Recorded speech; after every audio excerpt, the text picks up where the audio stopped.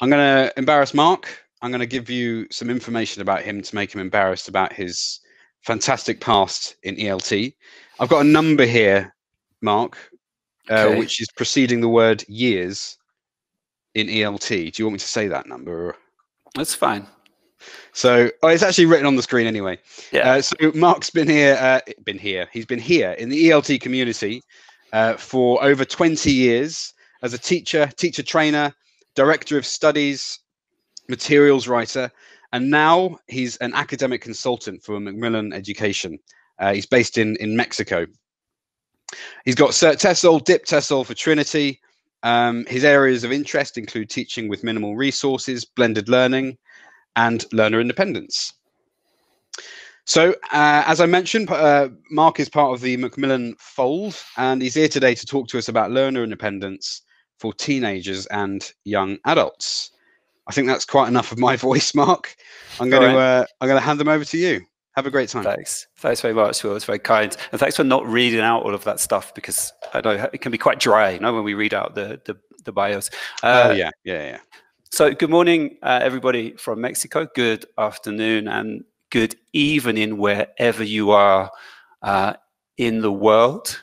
So, the topic of learner independence has been very much on the agenda recently as a result of the current situation, the COVID-19 situation. It seems to be a recognition that if we're working in online classes, it's difficult to get as much work done as normal in an online class, and it's difficult to create the conditions that we need for interaction, for communication, for production, the kind of stuff that we typically do in a language class. And so it's kind of a general kind of consensus or a general kind of recognition that in order to have effective online classes which offer the conditions that we need for language learning, we're going to need to plan for synchronous or face-to-face sessions and asynchronous sessions where we're going to have to let students get on with work outside of class without our direct supervision, right? They're going to need to be independent learners. So what I want to show you today are, yes, some practical ideas that you can apply in your classes for developing learner independence, but I'd also, I want to look at some principles behind learner independence so that you can plan your learner independence more effectively, so that students are more willing and more able to take part in the kind of tasks that we set up. So that's the plan for today. Okay, and so we're talking a lot about learner independence at the moment because of the current situation, but learner independence is not a new thing, I'm sure that you know, and learner independence has always been important for language learning, right? Students need to amass a large quantity of lexical items to build their vocabulary. They need to listen, read, find opportunities to use language outside of the classroom. And quite often, the number of hours that we have in class are simply not enough to be able to do all the things that we need in order to help students learn a language, right? So learner independence, a certain degree of learner independence has always been possible, always been necessary. It's not just necessary now because of the current situation, but we're talking about it now because we need to think about it more, given that it's more difficult to have communicative classes in online situations, or if we're in some kind of mixed scenario where we have a few of our students in class and they're coming different days of the week, they're going to need to engage in communication outside of class. Okay. Now, a quick look at the research shows that independent learners do the following kinds of things. They self-evaluate, they know when they are engaged in effective learning or when they're doing things that are not really working out for them. They organize their learning in such a way that they are able to find an appropriate place to study and plan the amount of time required to do certain tasks. They're good independent learners are able to set goals, and the best kind of independent learners set more challenging goals, which kind of gets them started with engaging in language learning activities. They monitor their progress towards these goals. And they use strategies and techniques in order to consciously learn language and practice language, rehearse and memorize, and make conscious efforts to improve their language skills. And when they're having trouble, they're able to speak to their classmates, their friends, their teachers, to ask for help, right? However, hello everybody just joining us. However, just because we give students work to do outside of the live class doesn't necessarily mean that they're going to be able to do it, they're going to want to do it, or they're going to have the necessary skills to do it effectively. So, guys, I'm going to ask a quick question in the chat for you. Now, recently, I was reading a book about the science of learning, and I'll give you the reference to the book in the bibliography at the end. But one of the chapter names caught my attention. It's a book about the science of learning, and one of the chapters is called "Why Independent Learning is Not a Good Way to Become." Now, can you complete that sentence? Can you complete that chapter title for me? Why independent learning is not a good way to become. Exactly, David Breseño in Mexico. Yeah, why independent learning is not a good way to become an independent learner, right? For all of the reasons that I just mentioned, giving students work to do outside of the class doesn't mean they're necessarily going to develop good independent learning skills, right? And so the kind of focuses on the talk today, this idea, right? We can't just give students work to do.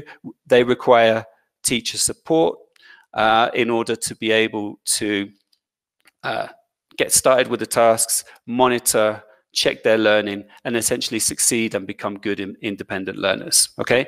So this is where my idea of the 5 keys come from. We have an important role as teachers to help set up independent learning tasks in such a way that students are going to really take advantage of them and succeed with them. And so these are my 5 keys for today's session.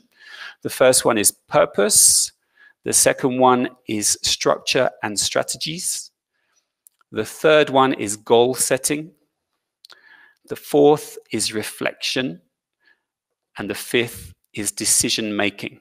Okay, so my basic argument today is that when we are planning for asynchronous work and having students work independently outside of our classes, if we take these 5 keys, which we're going to look at over the next 45 minutes, into consideration, we're more likely to experience success as teachers in our classes, and learners are more likely to become better independent learners and succeed with the tasks that we give them. Okay, so that's a plan.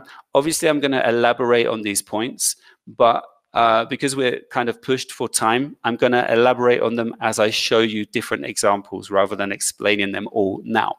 Okay, and we're going to focus on 3 general areas in terms of activities. So we're going to focus on out-of-class reading, deliberate vocabulary learning, and out-of-class speaking and writing. And that's simply because, in my personal opinion, these are areas that are particularly appropriate for independent learning. Okay, so we're going to look at these areas and we're going to talk about the 5 keys. Okay, so that's the plan. I hope everybody's still interested after that little introduction, and we have a lot to do. So let's get stuck in. Okay, so the first key is purpose. And this is probably the one that I need to say the least about, and it's the one that we'll probably talk about the least, right? But as language teachers, we should always be able to rationalize or explain why we do certain things in the classroom, right? We should be able to explain why everything that we do in a lesson, we should be able to say why we're doing it. And the reasons that we give for the different activities that we do in classes will reflect our own beliefs about language teaching and learning, right? And so, for example, if I decide that I'm going to set up a program with Macmillan readers, right? And now you probably know, right? But readers are literature plays, short stories, where the language, the plots, the structure of the text has been simplified or adapted to meet the needs of learners at specific levels. If I set up a reader program at my school, that probably tells you that, in my view, the driving force behind any language acquisition is comprehension of meaningful language, right?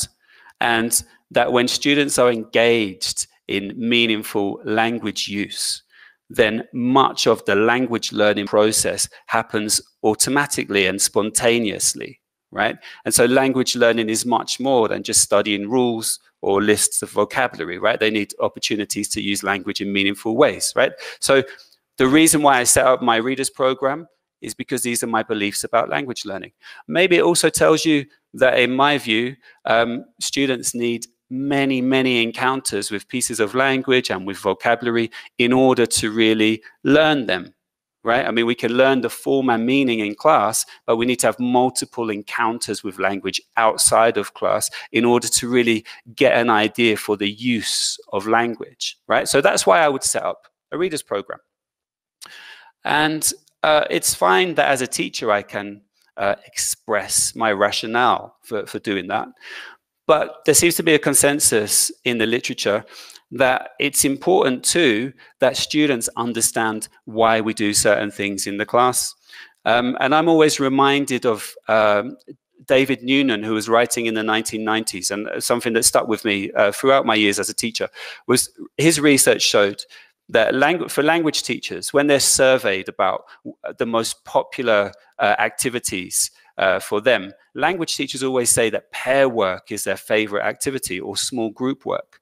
But when you survey students about what their favorite language learning activities are, they always say that pair work and small group work is often one of their least favorites, right? And so there's this, it doesn't match. What we think they enjoy and what they enjoy might not always match. And it could be because they don't understand. Students don't understand why we do certain things in class. And so it makes sense, especially with teens and with adults, to have conversations about how we learn language and why we do certain things in the class. Now, Carol Reed, the writer, the trainer, the teacher who's written many course books and books for Macmillan, in one of her resource books for primary school teachers, she has this fantastically simple suggestion for explaining the purpose of activities. And she simply says that we should convey the purpose using the phrase "in order to." As simple as that, right?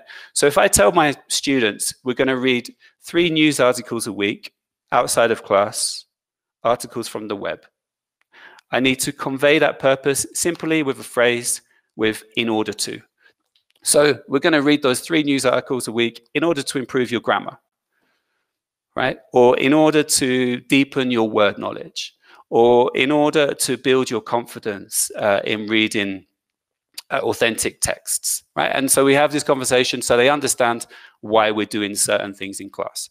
So as underwhelming as that might sound, that's the first step, okay? So key 1, conveying the purpose to our students in simple language so that they understand why we do the things that we do in class. Similarly, if I tell my students that we're going to use flashcards and I want you to learn 20 words a week, they need to know why, right? And so maybe my target for the end of the course or the end of the first year of study is that they'll know 500 word families. Okay, so in order for you to learn those 500 words by the end of the year, we're going to study those 20 words a week. Okay, so that's key number 1. Okay, purpose. All right, so good. Key number 2 is structure and strategies. Now, research tells us that students are more likely to engage in a language learning activity if they feel that they are able to succeed, okay? This is what psychologists call self-efficacy. The idea of self-efficacy is that I'm more motivated to do things that I can do than to do things that I can't do, right? And I'm sure we all feel that way, right? And so this implies that when we are setting asynchronous work for our students to do outside of the classroom, we need to set it up or structure it in such a way that our students understand the strategies or the steps or the processes that they're going to go through in order to successfully complete the task. In short, they need to be able to see themselves doing the task, right? So if we can help them build this sense of confidence in their own abilities to be able to do the work that we're asking them to do, they're more likely to be motivated to do it, and they're more likely to do it. Okay, and this is the idea of self-efficacy, right? And so I'm going to show you 3 different examples here. The first one's really simple, right? So don't stress out if you think this is too obvious. We'll look at some slightly more interesting ones. Scaffolding is the key, someone's saying in the chat. Yeah. So here is a sequence from a course book. Now, I know it's a little bit small. My goal here is not really for you to read it. We're going to do some reading later. But this one, I can just tell you that this is a writing task in which the students are going to write an article about 2 things that they like about their home. Okay, so they need to write an article about 2 things that they like about their home. But in order to get them there, the first step in preparation is for them to look at a list of possible things to talk about and choose 2 items from the list. So they could talk about their bedroom, or they could talk about their garden, or something else about their home. And then to brainstorm, write down a couple of reasons why they want to talk about those 2 things. Okay, so that's the first step in moving towards this writing task. And then the second step, the students are given a table which describes the purpose of each paragraph and gives some useful language that they could use in each paragraph. And then they're asked to add their own information in the My Notes section. So before asking the students to engage in this asynchronous writing task, possibly at home, before our next class, in class, we can go through this procedure carefully, working towards this kind of final target task. Like scaffolding, as you're telling me in the chat box. I was trying not to use too much jargon today, but yes, exactly that, right? Scaffolding. So this is one really simple example of how we can prepare students for success by making sure they understand exactly what they've got to do and providing structure to a task, right? Rather than just saying, I want you to write this article at home. I know none of you probably do that, right? But this is a very lovely example from a course book of how we can structure a writing task, okay? So, yes, too much jargon is bad. I agree in the chat. Perfect. Now, second example here. Right, now, so I talked about the importance of reading, and I mentioned the readers earlier. I'm not trying to sell these. I'm just using them as an example. So maybe your school is a fantastic school, and you have invested in readers, and you have a reader program where students are going to read 2 or 3 or 4 graded readers every semester, and that's amazing. Good for you. I'm jealous, right? That's absolutely fantastic. For most of us, and particularly those of us that work in adult language teaching, any independent reading that we ask our students to do is likely to be web-based, right? We're likely to ask our students to go online. Maybe we help them find sources of articles, and we will have the students read 2, 3 articles from the internet, okay?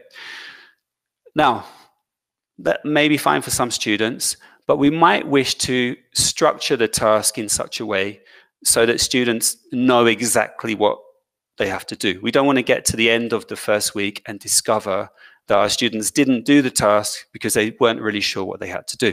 Now, one way that we can do this, and one really efficient way that we can do this, is through what are called reading procedures, right?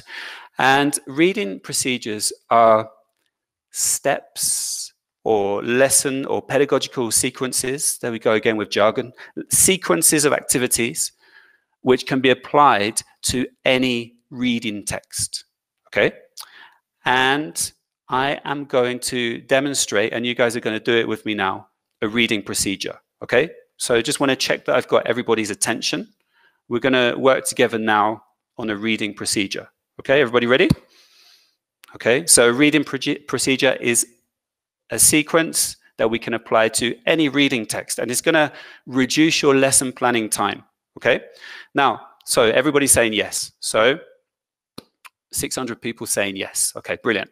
So first stage in this procedure is to skim a text. Now, I imagine most of you are language teachers. When we tell our students to skim a text, what do they actually have to do? What does skimming involve? What does skimming a text actually involve? Tell me. For general understanding, yes, get basic info. Headings, okay, this is what I'm interested in. Somebody said reading the headings. Keywords, okay. So okay, it's difficult to really interact like this on a chat box, but let me give you my view. When I tell my students to skim the text, and I know there are different ways of doing this, I tell them to just read the content words. Quickly run your eyes over the content words. Content words are nouns, main verbs, adjectives, lexical words, right? Words with meaning. Skip the grammar words. Just cast your eyes over those lexical words, okay? And so we are going to do this now. I'm going to show you a text, and I want you to skim the text, all right? There's going to be 4 pages, and I'm only going to give you 20 seconds, and I'm looking at my phone to set my stopwatch now. I'm only going to give you 20 seconds to look at each page, okay? So you're going to skim the text however you want to skim it. I would suggest just look at the content words for 20 seconds. Then I'm going to change the page, and you've got another 20 seconds, okay? Yes, teacher? Brilliant, brilliant, brilliant. So page 1 is coming now. Skim the text, guys. Skim the text. 20 seconds to skim this text.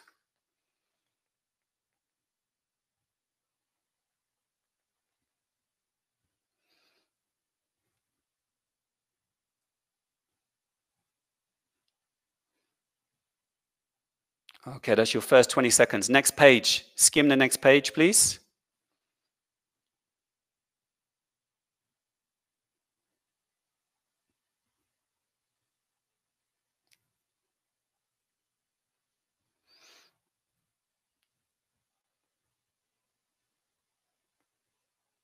Okie dokie. 20 seconds for the next page.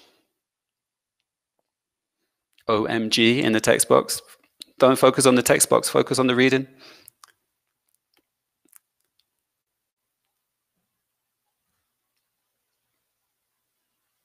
Just skim, just skim, just skim, just skim the text, skim the text. I didn't set you a task yet. Okay, final page, only 10 seconds for the final page because it's short. 10 seconds.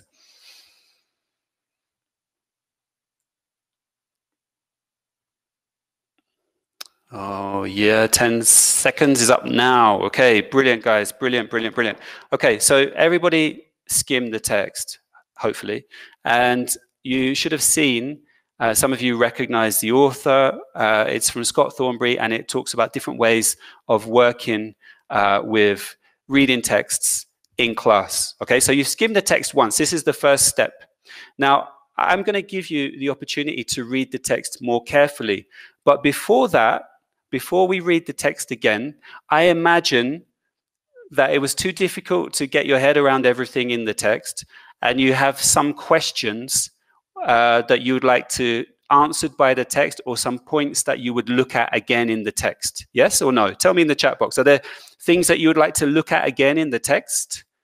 Yes, yes, yes. Okay, can you? What questions would you like answered by the text? Can you give me some examples of specific questions that you'd like the text to answer? Reading actions, discourse knowledge. What are you looking for? Now that you have a rough idea of the text, what do you want to know? More details on strategies? Extensive versus intensive reading? The way to use it? Brilliant, right? Okay, so we're going to go into the next step of our procedure. The first step was to skim the text. And the second step in this procedure was to raise some questions about exactly the kinds of things that you're telling me in the chat. I'm now going to give you the opportunity to read the text again, and I'm going to show each page for 1 minute. okay? As you read, I want you to think about your own questions and talk to yourselves in your mind. I don't want to get too humanistic here, but in the same way that we do when we read in real life for normal purposes, have a little conversation with yourself in your mind as it answers your questions. What's interesting, what surprises you, you know, and this is called text talk. As you read, talk to yourself, answer your questions. You ready, everybody? Does that make sense? We're going to read it again, and you're going to answer your own questions in your minds. 1 minute on each page. Starts now. Here we go. Okay, everybody's telling me that makes sense. So you've got a minute to read this page now. Try and answer your questions. Block out my annoying voice. Focus on the text. Read, read, read, guys. Answer your own questions. Check the information. Thank you, Ugo. That's very kind of you. Keep reading, guys. Keep reading, keep reading, keep reading.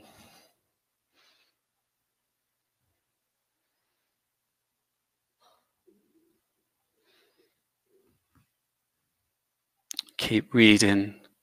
My voice is good. Thank you. People are so lovely, aren't they? Okie dokie. Now, that's been a minute, so we're going to go to the next page. Okay, so read the next page. You've got a minute. As you read, talk to yourself in your mind, text talk, answer your own questions. Dr. Amita, I'm sorry, but we will share the presentation. We will share the video. You can buy Scott's book.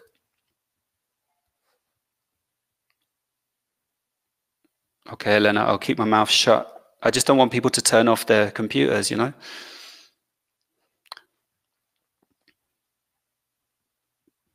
"30 seconds.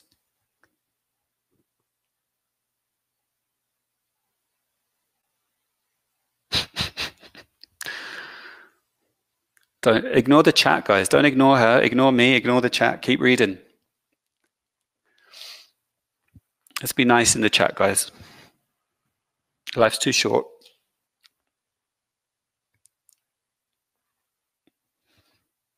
Yeah, I'll share the name of the books at the end. Don't worry, I've got a decent reading list for you at the end. You'll have tons of homework after this session.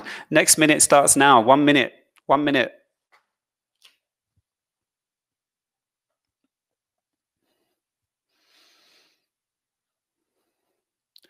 I'm 10 people short of my all-time webinar record of 633. Come on, keep going up, number. Come on. I'm not going to do it today, are we?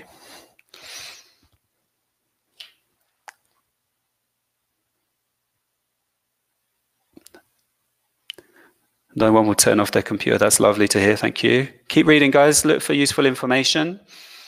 Answer your own questions. Talk to yourselves in your mind. Talk to yourselves in your mind. It's okay to talk to yourself when you're reading. Nobody's going to think bad of you.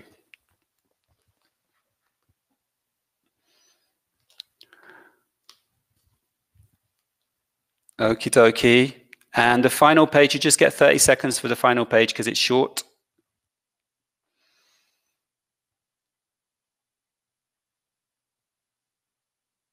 It's not the TKT book. It's Thornbury's new A to Z of ELT. But I'll give you the details at the end. Stick around, right? That's your incentive, right? Stick around and I'll give you the details.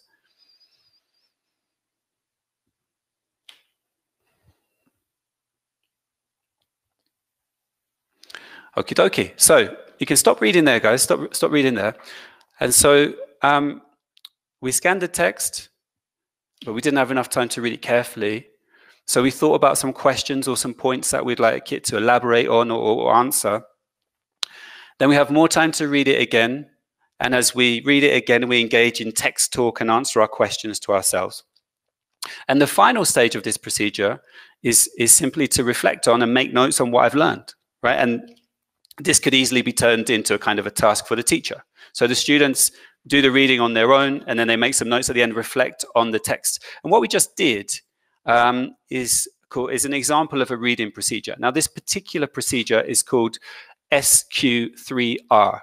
Okay, and this comes from Christine Nuttall's book on teaching reading skills, which is an ELT classic. She sadly passed away this year, but it's a very, very good book for teaching reading.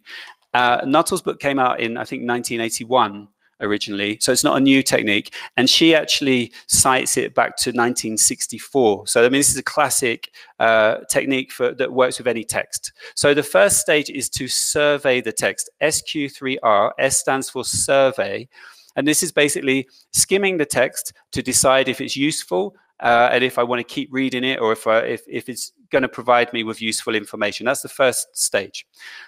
The second stage is to stop and to think specifically about what questions or which points I would like the text to answer. And in terms of language teaching, we can ask students to write these questions down. So depending on the length of the text, they can write down 2, 3, 4, 5 questions. They then read the text again to answer their own questions. And as they do so, that's obviously the read stage. And as they read again, or I accidentally changed the page, but as they read again, they engage in what Nuttall calls recite, which is basically to engage in kind of text talk, an internal conversation as you answer the questions about the text to yourself. And then at the end, you reflect on, you write down what you've learned from this text, okay?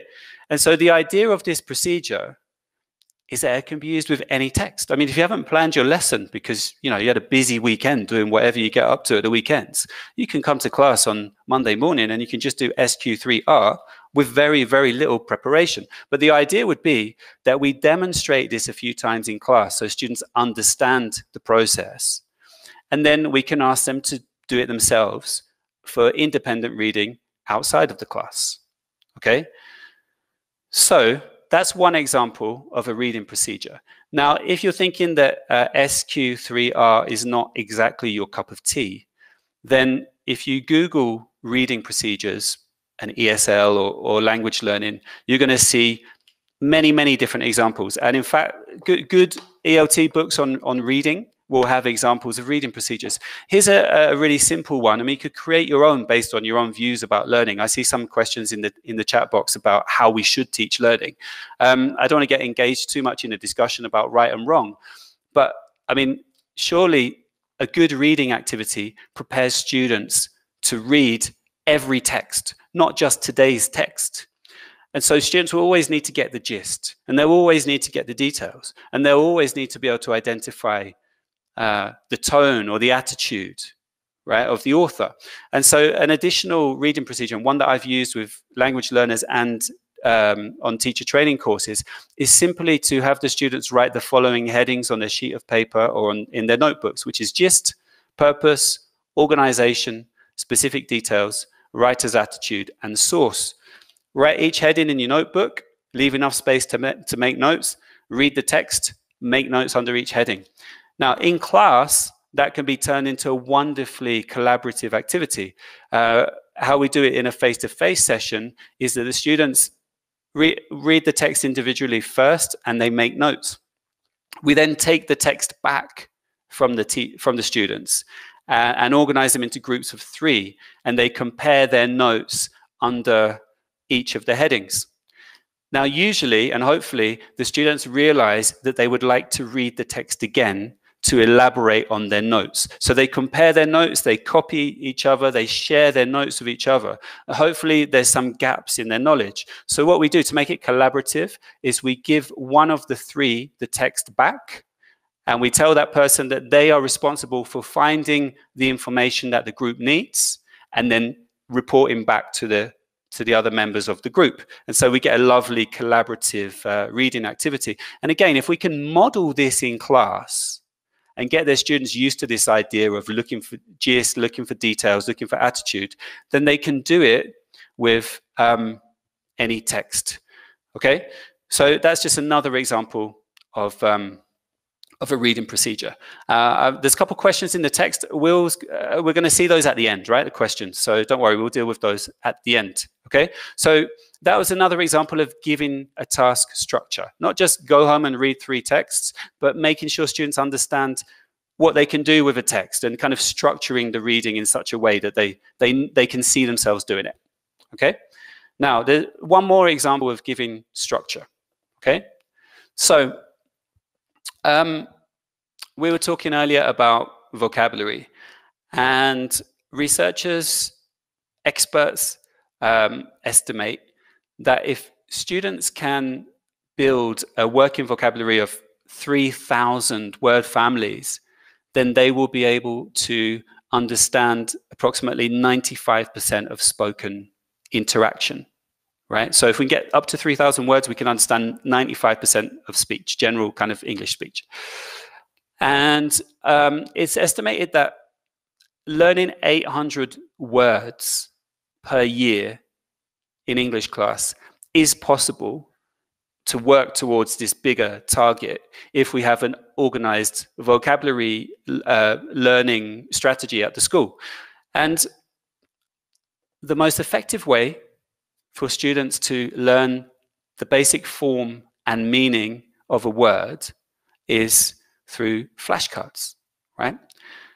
Yeah, whether it's flashcards on card, or whether it's flashcards on an app on your phone, and I'll give you a suggestion for a good app at the end of the session. Using flashcards is a really, really effective way to learn vocabulary. The numbers that I just mentioned in the chat, 3,000 words to understand 95%, that's according to Paul Nation, okay? So that should be our goal, right? So we need to learn vocabulary, and the most effective way of doing it is using either physical or flashcard apps on the phone. The reason why flashcards work, guys, the reason why flashcards work is because they involve retrieval, right? Retrieval practice. Now, retrieval means bringing information to mind. Retrieval means taking information from your long-term memory and bringing it into your working memory to do something with it, okay?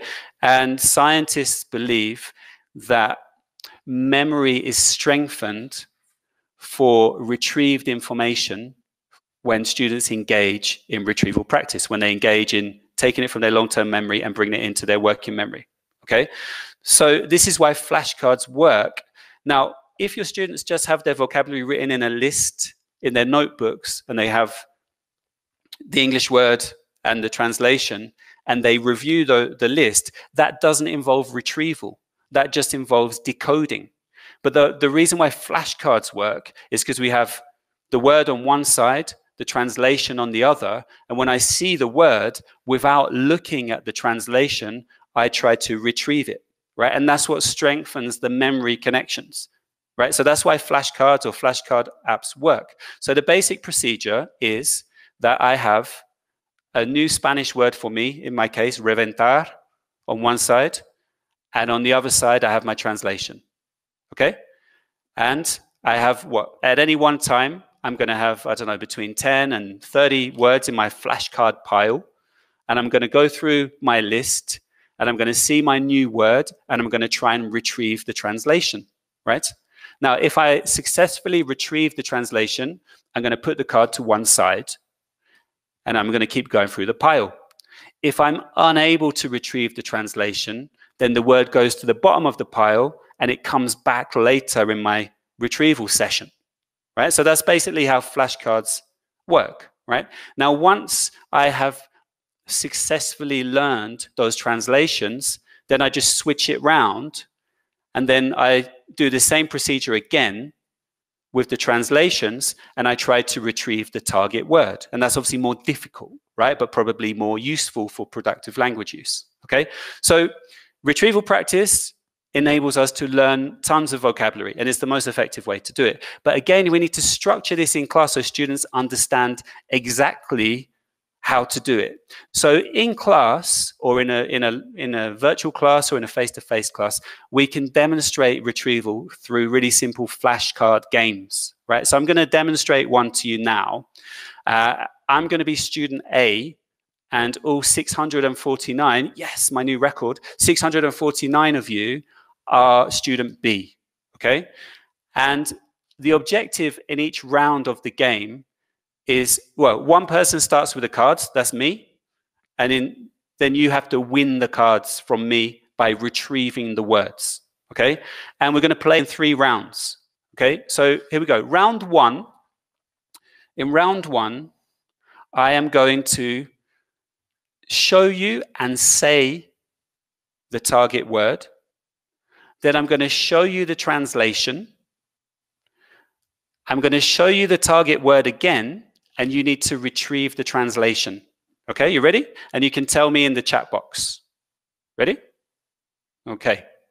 So, don't laugh at my Spanish, those of you in Mexico and Peru, okay? Reventar, burst. Okay? Now, look, follow my instructions, guys, not because I like to be in control, because I do, but because this is the procedure for retrieval. So, reventar, burst. I show you the card again. Now you tell me the translation. Burst, burst, burst. Okay, so now you'll retrieve the word. Okay? Next. Okay. De un tirón. In one go. De un tirón. Now retrieve it and tell me in the chat. In one go, yeah. Okay? So you would keep the card. Okay? So every time you retrieve the word successfully, you keep the card. Next one. Elenco. It's cast of a movie, cast of a play. Okay? Elenco. Retrieve the word. Cast, cast, cast. Okay? One more Spanish word for you, or one more Spanish lexical item for you. Okay. Aplazamiento. Okay, so you say it, or you, okay, I show you the translation. Delay. I show you aplazamiento again, and you tell me delay. Okay, so that's round one. And if you've successfully retrieved the words and told me the words, you keep all the cards, and then we repeat the procedure, but now you elicit the items from me, and I retrieve the items. Okay, that's round one. Okay, now I've got all of the cards back because I'm an amazing Spanish learner, and I won all of the cards back. And we're going to go back to the beginning of the pile, and we're going to play round two. Okay, so now in round two, I'm just going to show you the card, and I want you to retrieve the translation. You ready? So, reventar, tell me in the chat box, burst, burst, burst, burst, burst, burst. Okay? Okay. Next. De un tirón, in one go, yeah, okay.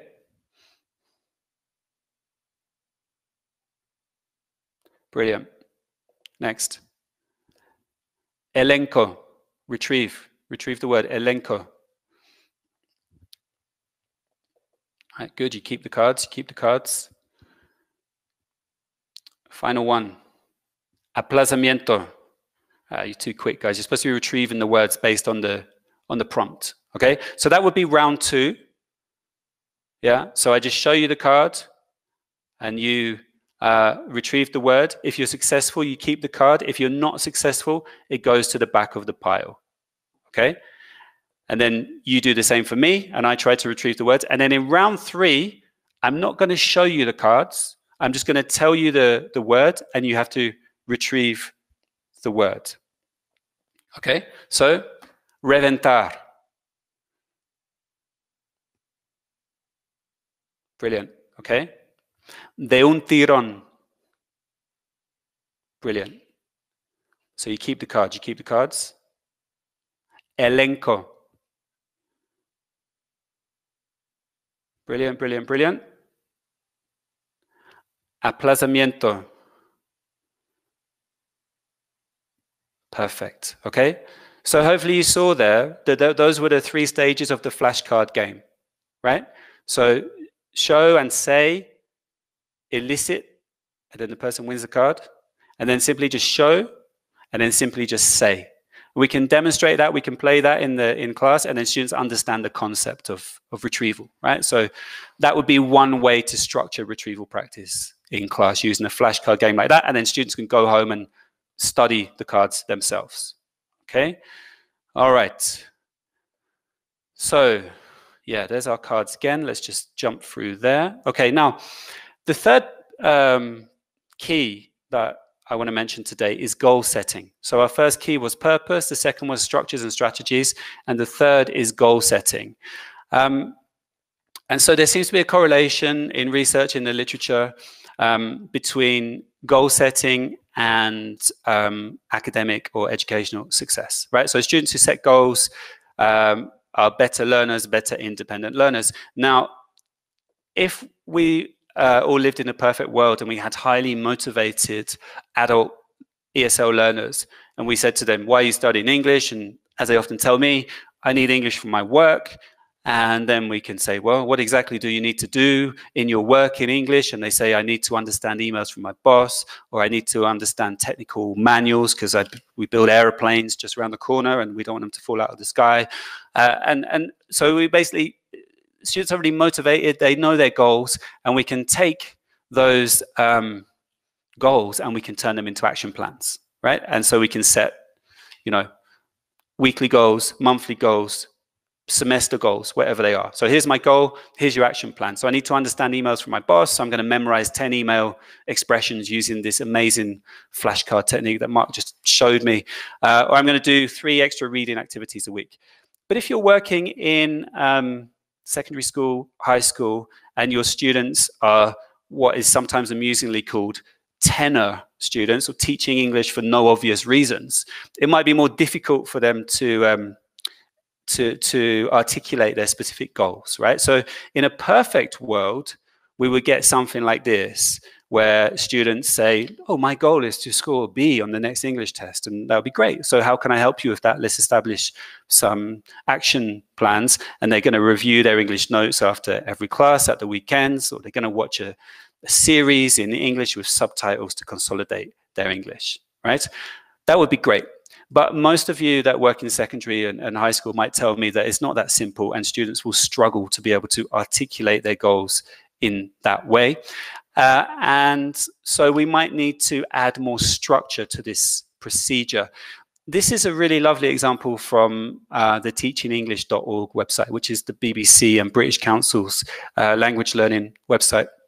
They have this really simple, really lovely goal-setting lesson plan, in which essentially, in order to help students kind of see or make more tangible learning goals, they engage in a reading sequence, first of all. And the text that the students read are essentially a list of goals written by another fictional student. So here in the square in the middle, we have every day I'm going to record myself describing the weather outdoors. Or every week I'm going to write a recipe for a dish that I like. Or every month I'm going to watch a cooking video in English, right?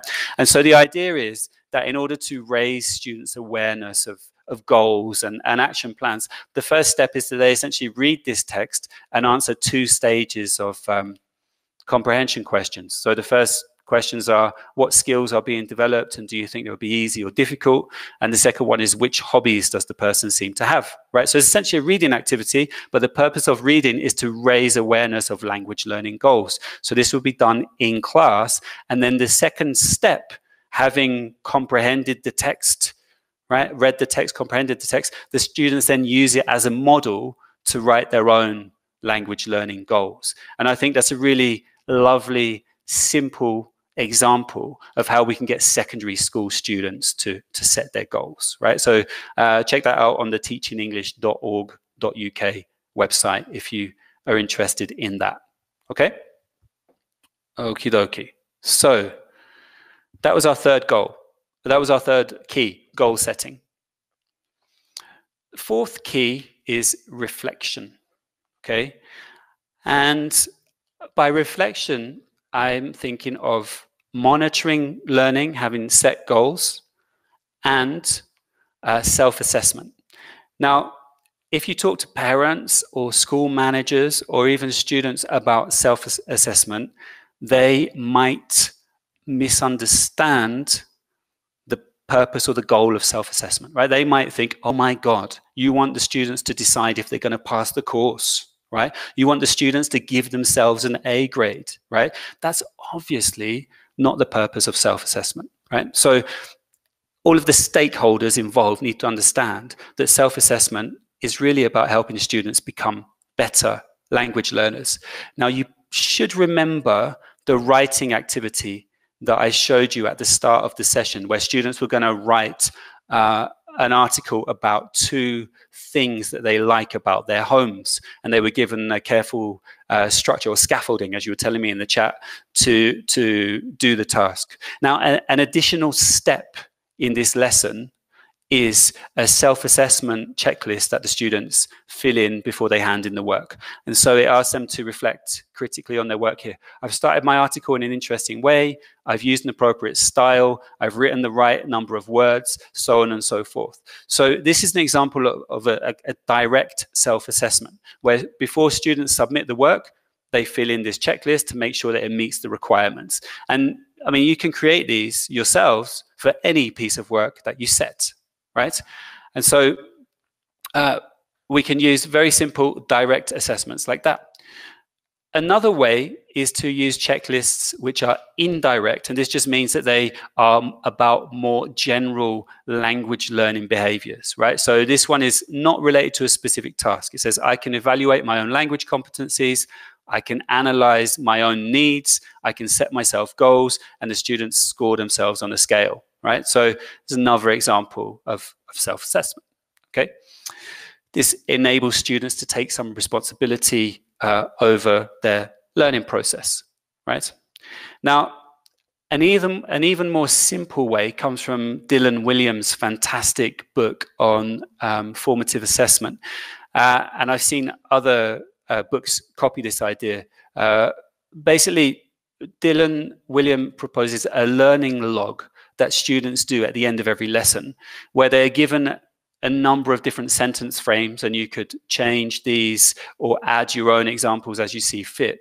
But the basic idea is that at the end of every lesson, students have to complete 2 of these sentence frames. So today I learned, or I was surprised by, right? And so then they start reflecting on their own learning procedure. And what I like particularly about Dylan Williams' list is that not all of them are positive, right? So it can be useful to draw students' attention to the negative aspects of their learning processes. So one of the examples here is, I might have gotten more from this lesson, you know, if I'd paid attention for 45 minutes or whatever it is, right? So students reflect on their learning processes by simply completing these sentences. So that's a really easy way of introducing self-assessment, okay?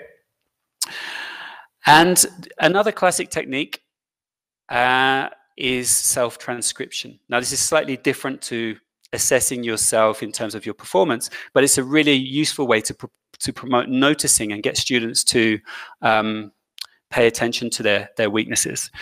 And so, you've probably seen this idea before, but let's imagine that we give students a speaking task to do. So let's imagine that I ask one of my students to talk about things that they would pack to go on vacation. Now, this is a classic example of an activity that we could do asynchronously, because we don't have enough time for productive language use in online classes. So we can use a tool like Padlet, or we simply Google Classroom and have students record themselves doing productive activities. And that's great.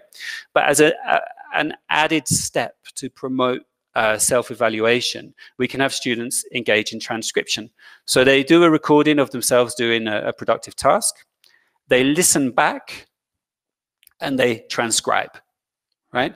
And this draws their attention to grammatical mistakes or lexical mistakes or issues of intonation or tonic syllables or word stress that they might not notice when they're engaged in communication in real time. I was going to play the recording, but we don't really have time and it's not really that valuable. But the basic idea here, I mean, this is a very strong student, but he makes some really interesting mistakes. Like he doesn't put the S on the word clothes, for example. So rather than me just telling him that, the student's attention is going to be drawn to that mistake by listening to himself, and maybe he'll be more likely to notice it and do something about it, right? So self-transcription is a really simple way of engaging students in self-evaluation, okay?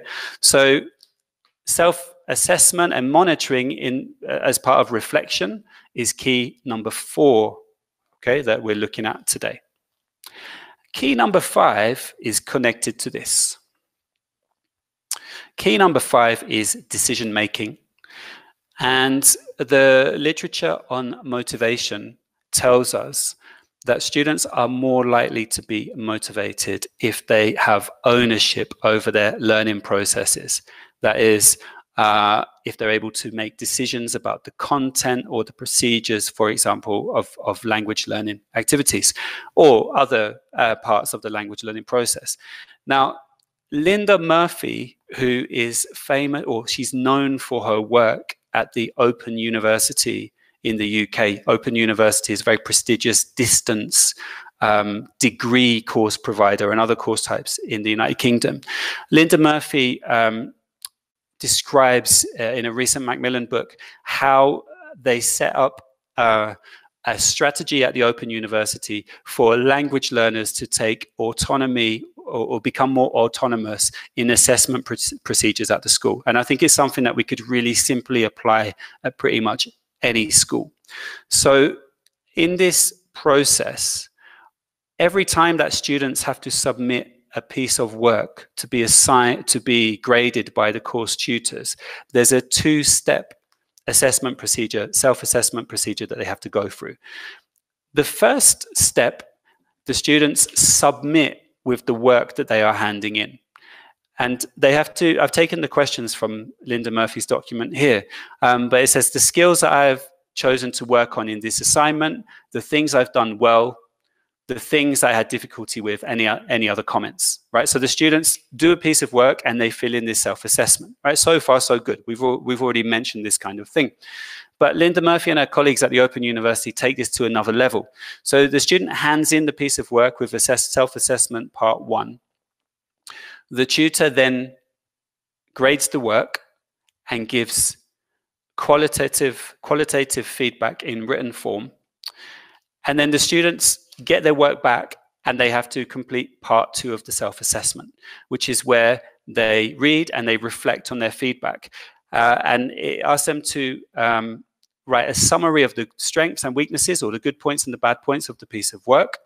And then based on their perceived strengths and weaknesses, students are then asked to identify skills that they wish to improve for their next assignment, right? And asked to come up with an action plan of how they're going to do it. Now, in order to facilitate this process, the students receive first a tips sheet, which helps them process the feedback from their tutor and tells them not to focus on kind of the emotional element of being criticized, but focus on the key language learning points. And they get a skills sheet, which gives them tips on how they can improve their grammar, or how they can improve their reading or listening or speaking skills or whatever. So using the skills sheet, students then come up with an action plan for their next assignment. And so we have this cycle where every time the students submit a piece of work, there's a first self-assessment which reflects on their previous work and shows how it affects the current assignment. And then they get their feedback, and that feeds into the next assignment, right? And so what the students identify in part 2 here, if this makes sense, becomes the content of part 1 of the next self-assessment. But what do you notice about this? All of the decisions about what I'm going to focus on for this specific development area comes from the student in collaboration with the teacher. So the students are becoming or taking ownership of their language learning process in this way, okay? So that's one way to incorporate decision-making into self-assessment. Another way is, I mean, obviously, I probably don't need to tell you this, but including a degree of choice in language learning activities. We have to be careful with this because we need to find a balance between the right amount of choice and too much choice. And there's research that shows that students that are given complete freedom of choice over a topic, there's one particular research where students had to prepare a presentation on a famous Russian. And the students that were given complete free choice over the choice of Russian spent so long agonizing over which Russian to choose that they didn't have enough time to do the task. And they self-reported as having low levels of motivation for the activity. So we need to find a balance between completely free choice and a kind of limited amount of choice that the students can manage. This is a classic example from a course book. The students have to write an article, a review, sorry, not an article. They have to write a review for a product that they've bought, and they're encouraged to use one of the 3 items shown on the screen. So you have some choice, but not too much choice, because too much choice can be overwhelming or too cognitively demanding, right? And a final element of choice that is really important, because of all the time that we spent talking about retrieval and flashcards, is about vocabulary. And we need to help students make prudent choices about the words that they should study. Now, if you've ever seen Macmillan's online dictionary, you will know that it has red words and a star rating for words. And so there are 3-star words, 2-star words, and 1-star word. 3 stars basically means that the word is in the top 2,500 words in terms of frequency. So those would be the words that our students should focus on to build that initial 3,000 word vocabulary to be able to understand 95% of spoken language. So when students see a text and they think, oh no, there's words I don't know in this text, then if we can show them how to use a Macmillan dictionary, it will be the 3-star words that they should focus on. Now, maybe you're saying, look, my students are beginners. They're nowhere near top 2,500 words. There are plenty of other tools that we can use for this. This is an example from the website English Corpus, or the English Corpus website, and I'll give you the full link at the end. This used to be called the Bingham Young Corpus, and it's where you can find the corpus of contemporary American English. It has this amazing text analysis tool where you can copy any paragraph or any piece of text, you can put it into the system, and it will give you a breakdown of the word frequency. So this paragraph here, the turquoise words are in the top 500. The green words are in the top 3,000. So those would be the words that we want to focus on. And obviously at a beginner level, the top 500 words would be our priorities, right? So we can use this free tool to help students make prudent decisions about what vocabulary to study. Okay? So I'll give you the link in a minute. These were the 5 keys to developing learner independence. I've tried to show you that just giving students work to do asynchronously will not necessarily result in good independent learning, that we need to set up and plan independent learning in such a way that incorporates some of the ideas that I've talked about today. Okay, so that brings me to the end of the talk. Here are the links and the reading list. And if there are any questions, I hope we have time to answer a couple of them. So I'll go back to Will, if that's okay.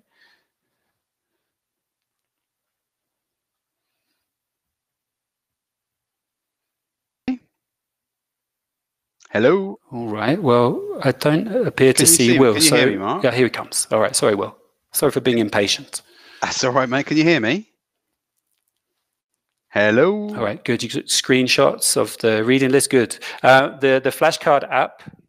The flashcard app is Anki, right? So if you want to use a flashcard app, which to learn vocabulary, is the one that I would suggest is called Anki. If you can still see me, I was just going to show you Anki quickly on my phone. So, and there's a desktop version as well. Will is there. Just quickly, Will, just give me a second. So sure. This is the Anki Droid app. I have an English word, and then I have a Spanish translation on the other side. So in Spanish, to say quid pro quo, we say tina y daca. And then at the bottom, it has elements of spaced repetition. So if I don't know the word, I can have it come back in 1 minute, and I can see it again. And then it will come back in 10 minutes. Then it will come back in 1 day, 3 days, a week, whatever you set it at, right? So we have elements of spaced repetition. That's Anki, and that's a flashcard app for learning vocabulary. Okay, Will's here, so over to you. Oh, thanks, Mark. Can you hear me okay? Yeah, yeah. Oh, mate, Mark, that was just absolutely brilliant. Thank you so much.